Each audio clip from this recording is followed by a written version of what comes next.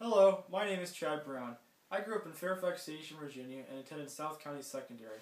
I realize that on paper I may be considered a borderline applicant. However, I feel like I'm an especially good fit for George Mason because of all the things that scouting has taught me. I started out when I was 7 years old as a Cub Scout and worked my way all the way up to Scouting's highest rank. At 16, I obtained Eagle Scout, of which only about 3% of all Scouts earn.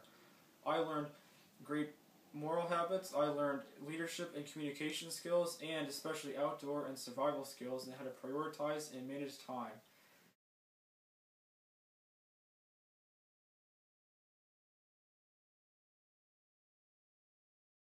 When I'm accepted to Mason, I would love to study environmental science and concentrate in the policy and economic aspects of environmental science, as every week I tune into George Mason's own Professor Russ Roberts and his Econ Talk podcast, and I've learned much, much more than I could have ever imagined through his podcast.